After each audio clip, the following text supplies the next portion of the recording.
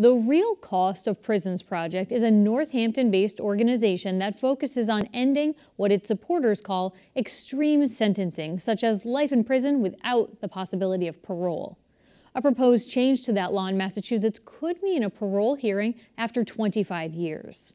I asked Lois Ahrens, the founding director of the Real Cost of Prisons Project, why she supports that concept. I support it because I believe people can change. And people who were convicted of often one horrible crime,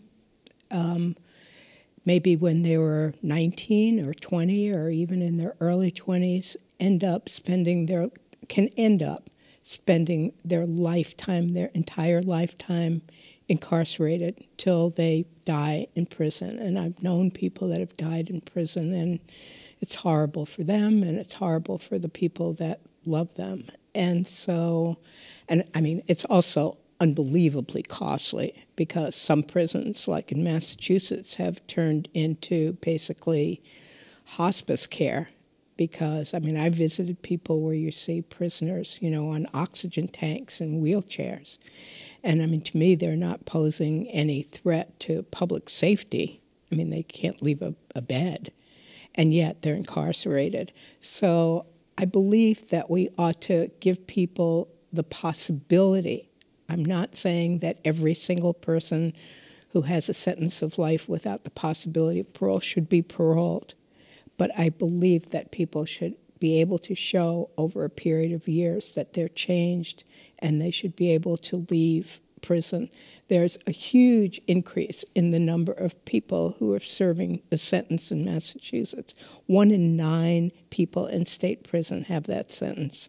Let me jump in here. This has obviously been a hotly debated issue. Yes. There was a State House hearing in October about this, and some of the family members of people who have been killed spoke out, one of whom was Terry Tidcombe from Charleston. Her son was murdered 25 years ago, and she said, quote, "What does my son get? What do we get as victims? I don't get to kiss my son. I go to the cemetery. I look at his stone. My son doesn't know I'm there." What about her criticism that what do victims get? I think that, I mean, this is a really complicated issue, as you know. I think what's happened over time in the United States, not in other Western countries, in other countries that don't even have this sentence, don't have the sentence of life without the possibility of parole, that victims, because of prosecutors, because of victim rights organizations, have come to believe over time that their only justice is somebody serving their life in prison.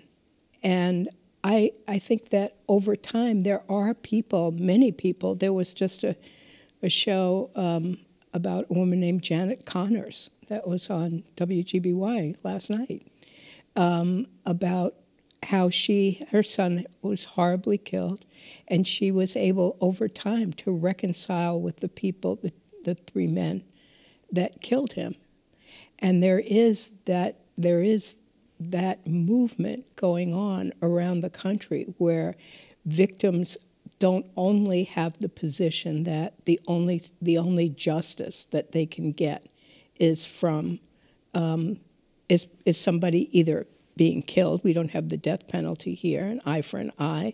This is like the 21st century equivalent of it. And I think over time, when we're raising this issue, that it allows people to come forward who have had a loved one killed and who don't want to see that another person suffer, or another family suffer in the same way that they're suffering by having their loved one locked up for their entire lifetime. So what do you think is a reasonable sentence? I think a reasonable sentence is 25 years and then the possibility of parole. In Massachusetts right now, people with the possibility of parole, of which there is another 1,000, go before the parole board many, many, many times and never get paroled.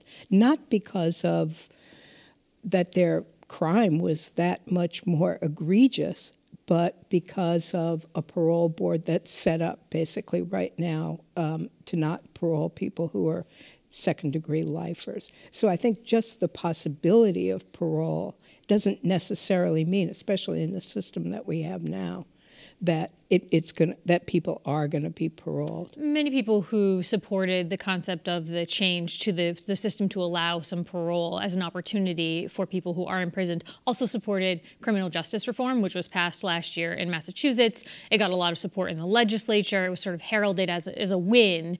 What's your perspective? Were you pleased with the legislation? I believe it was a first step. I mean, the way that it was heralded was that it was legislation in our lifetime, significant in our lifetime. And in a way, it's true because almost nothing has happened in our lifetime. So, I mean, so it was compared to nothing basically having happened for decades, just more bills and more legislation that extends sentences, make sentences longer, criminalize more people. This was an attempt to begin to turn some of that legislation that started in the 70s and up until now has just been more and more and more things considered crimes, sentences much longer. I mean, in mandatory minimums coming in. Mandatory minimums, and so it was a way to sort of look and say, okay, we need to start making some changes. But what people are finding out, many of us are finding out, is that a lot of those things that were passed in the Criminal Justice Reform Act aren't being implemented. Can you give one specific example? Solitary. There were some small changes that were made to solitary in Massachusetts. There are hundreds and hundreds of people in solitary in Massachusetts. Massachusetts is the only state that actually sentences somebody to solitary for 10 years. So Massachusetts is an outlier in terms of the intensity of the kind of solitary that people are put in. And so there were these small changes that were asked the DOC, Department of Corrections, to make. And yet it turned out that the DOC has done everything to stonewall those changes. So right now, I mean, I think it just happened last week, Senator Jamie Eldridge just filed a bill that basically says, hey, wait a second, this bill passed, Criminal Justice Reform Act, and we've seen over and over again that the DOC is doing everything to thwart its implementation. And here's a bill to try to basically ensure that the DOC actually follows the bill, follows what's not even, it's not a bill, it follows the law. I want to ask you a few questions about your organization, the Real Cost of Prisons Project. It's based here in Northampton. You founded it 20 years ago. Are the reasons that you founded it, do they remain the reasons that you have kept up the project these 20 years, or has it shifted? It's basically, I mean, what I wanted to do when I started it was to tell people about the real costs of prisons and jails, not just the $70 billion a year, but what the impact of incarcerating 2.3 million people is, and 5 million people on probation and parole, what that is for our communities, what that is for individuals, what that is for families.